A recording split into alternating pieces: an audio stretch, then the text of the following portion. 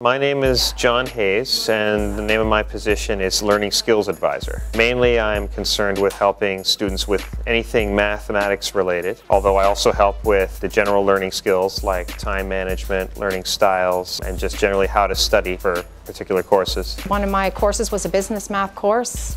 Taking the math one really helped me out. They've been very helpful. I don't know what I would have done without them. In the School of Business, students particularly seem to have challenges with business math, with accounting, and with statistics. SALS has been very innovative and creative in terms of helping us to facilitate and ensure the success of our students in an area such as math skills. So you can also make a one-on-one appointment to meet with me about math or study skills. Appointments are usually an hour, and you can make as many as you want throughout the year. If you're having a little bit of trouble with Excel, you're having trouble with math, you're having trouble with accounting, don't wait until you're failing the subject. They are here waiting for you to come over and ask for help.